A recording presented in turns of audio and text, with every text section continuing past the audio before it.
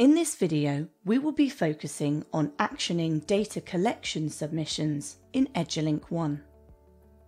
All data collection submissions will need to be approved by a data collection manager before any changes are written back to the MIS.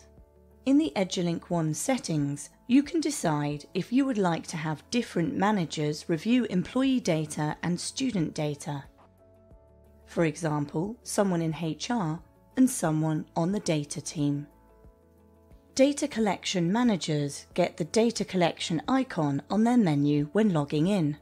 A red circle highlights the number of data submissions which need reviewing. There are two tabs in the data collections screen. One for requests, which are submissions requiring approval, and one for the log, which details the approved and rejected data submissions. Click on the data request you would like to review.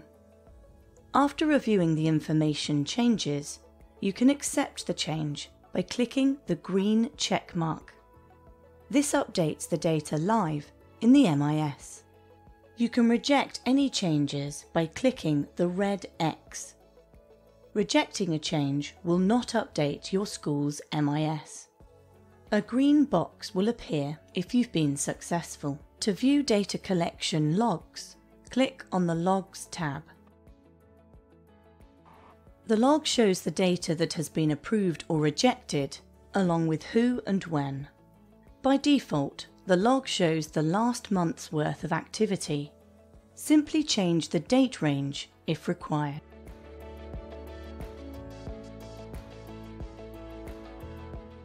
You can also export your data collection log as a CSV file by clicking the Export button, allowing you to print or manipulate the data for your needs.